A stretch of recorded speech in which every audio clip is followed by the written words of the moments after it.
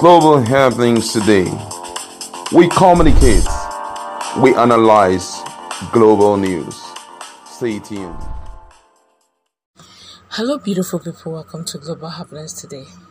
Some days back, Simon Ekpa had promised those following him and those also following the agitation for Biafra that come 15th of March, if Nigerian army or the militarization of Southeast doesn't stop, definitely he's going to bring in, activate the guerrilla strategy. A lot of Biafrans reacted, a lot of women people reacted, others were looking forward to him, others also complimented him, insisting he should do the needful as we speak.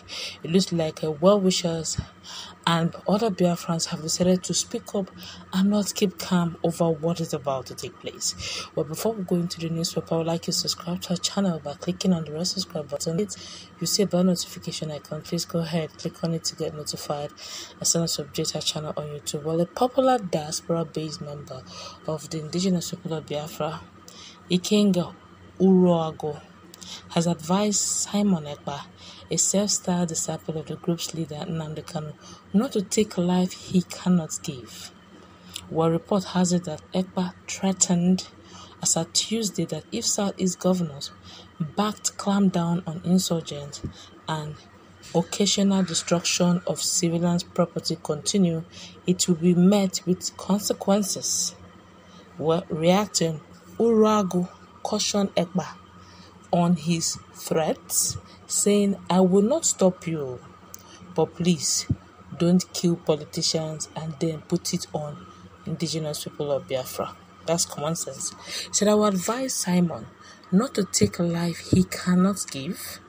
It's true that most of our politicians and some of the elders are evil, but you have no right to take anyone's life. According to you," that is according to Simon Ekpa, "from the 15th of March 2022, you will destroy all the governors and other politicians.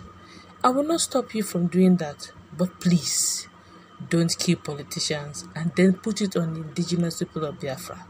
IPOB, I take God beg you, Mr. Simon," Ora wrote on his known social media page. There has been a spike in recent months in the waves of insecurity in many parts of the 5 states that make up the Southeast. This has been epitomized by the spate of killings and arson and other forms of violent criminal activities in the region. While authorities blame the mindless killings on indigenous people of Biafra and its armed wing, Eastern Security Network, the group has always denied being responsible, and they have always shown signs of restraint as at when be. Okay, you have heard of what Oro has got to say. He actually said that he cannot stop Simon Ekpa from doing what he needs to do. He also acknowledged the fact that the Southeastern politicians can be evil sometimes and mischievous. The elders can also be mischievous sometimes, but taking a life that he cannot give and blaming it on IPOB, that is just begging him.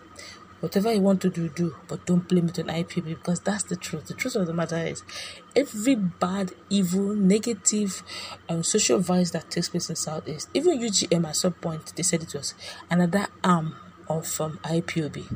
But as events unfold and politicians begin to call themselves out and call themselves names, the names of the UGM begins to take form, and the UGM became GM, it became KGM. Non-government, no more UGM or non-government. So you see, to a great extent, simply because these guys are having or asking for self-determination, everything seems to be boiling down on them. Or people understand the fact that initially they called for the sit-at-home order, but they suspended it. Now with this autopilot and Simon Ekpa saying he's going to bring a guerrilla strategy and he's begging him, please, whatever you want to do, but let IPOB name be far from your mouth and far from anybody who's going to blame it on them. Let's meet in the comment section. Do you agree with what this staunch member of IPOB has said? That 15th is already come, it's already here, and we're actually in the next day of the 15th, which means whatever that will unfold in the coming days, hours, weeks, it shouldn't be blamed on IPOB, but they should trace it down to Simon Ekpa himself. Let's interact also take place. Do have a nice time.